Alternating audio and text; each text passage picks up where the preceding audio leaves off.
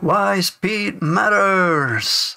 So I want to show you what I'm talking about. I'm talking about an animation in 20 minutes. For example, here I have someone on LinkedIn, that's the kitchen designer, who asked me, can you do also curves on your kitchen design? And to make an impression, so I made an animation, and there was this one.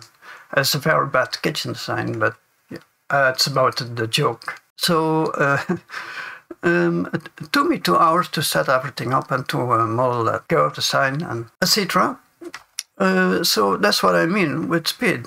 I mean, in 20 minutes, make an animation. For example, when I reply on LinkedIn, there's a message like that, or there is some important news on Twitter, or whatever it is. I want to jump right in like that, or maybe on Blender Artist or other news, or when I promote my own products, I want to be also fast. I don't want to spend too much time on animations. By the way, here an example, I rendered this out in EEVEE, and that took me 1 second, 36 milliseconds. And this one is a very simple one, and this was in cycles, that is 9 seconds, 36. But we will see later on more about noise and animations with cycles and EEVEE.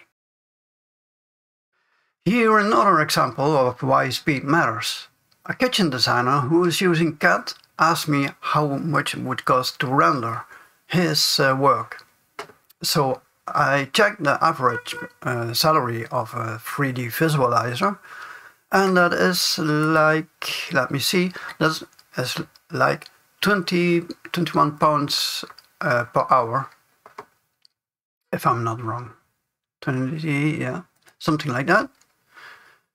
So you need to set up the scenes, the lighting, etc., UV unwrap, find the textures, bevel some sharp edges, checking normals, etc. So that's the initial basic setup, and that would cost 45 pounds. Let me check. So 45 pounds to dollars.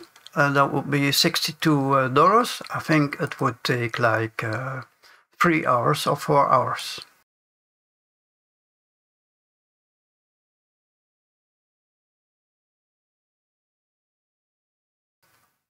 And then there's a choice to render in cycles or to render in EEVEE. You see that in cycles, the render time is like 5 minutes to get it noise-free.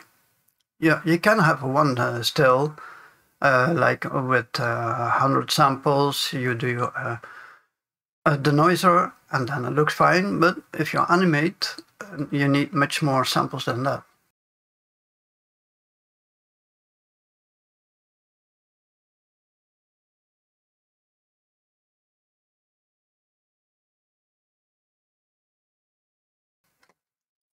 So in that case, for an animation, render time is approximately 5 minutes, depends on your hardware, of course, and in EEVEE, render time is 15 seconds or less.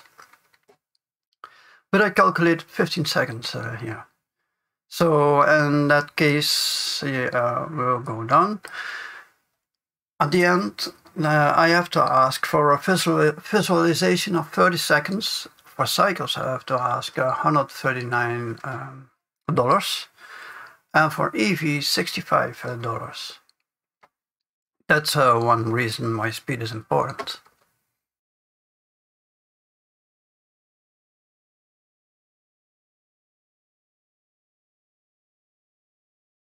I ask people, what is the reason you don't choose EEVEE? People say, I got used to cycles, I still need to learn EEVEE, or some say even cycles is faster, but I will come back to that later. When I check social media for tweets about EEVEE, I see examples like that, like this. When I go to Discord about the human generator, I see renders like that, for example. So it seems that quite some people know how to set up cycles, but I'm not surprised that many people don't know how to set up cycles properly, because there are loads of settings over here. So you got this screen space reflections, those settings over here, and direct lighting. You got the irradiance volume, and you got the reflection probe. Then you have also the lights, the bias, the contact shadows, settings for the shadows, etc. So a good thing that an EEVEE Express, you with one press on a button, it will set up all those settings. So that saves a lot of time, and you can also choose one preset, and I will load the preset like that. So if I'm going to bake indirect light, and then we got our scene over here. And if we render this out, I press render image, we see it's almost 6 seconds for this picture over here. And it is noise free, no noise. The next video shows what you can do with the EEVEE production suite, what the workflow is. Stay tuned.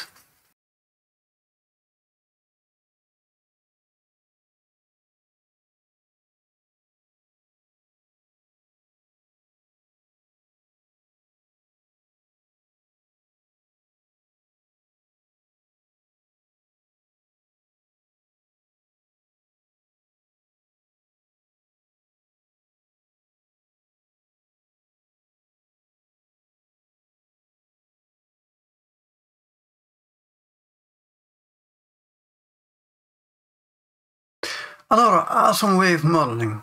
Here, let's say I have this model, I want to change this wall over here. So what I can do is I duplicate that over here, and I press here, make local. So I make that local, and then I go in edit mode, and look good, for example. Select the faces like that, extrude a bit.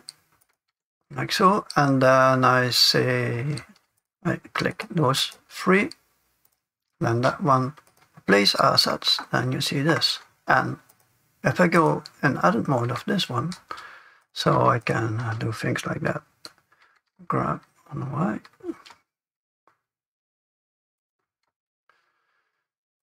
So that's pretty cool, right? So let's go here on top.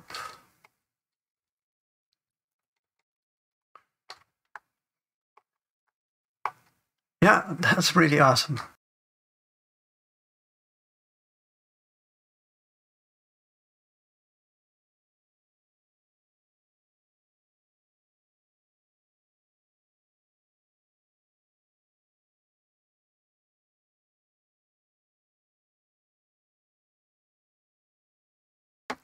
Before I jump over to the videos that show all the features, I do a quick walkthrough so you have an idea what's included. So this is the EEVEE Express. If you click thumbnail, replace the light setups. You can add a smoke, a global shader. Then you can adjust the lights with all these UIs buttons. Then you have the render settings, very important. So if you change the light setup, first thing you want to do is change the render settings and then bake in direct light. Color management, so that's normally far away somewhere in the UI, but you need that quite often. Also with camera settings, these are all over the place in Blender, so you got here everything close together.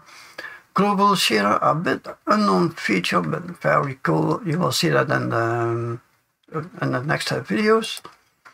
Documentation, if you click this one, you get documentation right into your web browser, or you can reach out to us on Twitter, you can join Discord, and you have some tutorials over here. Then you can also adjust the light with this UI, and interesting is you can bake the light setup into a HDRI. That's useful if you want to work in cycles a bit faster. Then you got the asset library, so it doesn't stop with all those features, right? So you click on the categories, and then you can place that into your scene like that, and they will snap.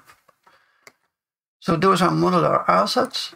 And then you got the procedural shaders like fake ladder over here. You got something like metals. You can put those metals to a scene. You can assign them to that object. But that's not all. We have also the material nodes add-on, and with that you can, you see here building blocks. You have also a mask. You can bake your mask, and you can build your own procedural material like that.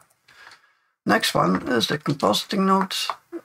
Quite important because it's a long story. I have a tutorial about that, but some nodes are not working in Blender properly, and that's because the developers that they didn't realize that the formula behind it doesn't work on the scene referred data.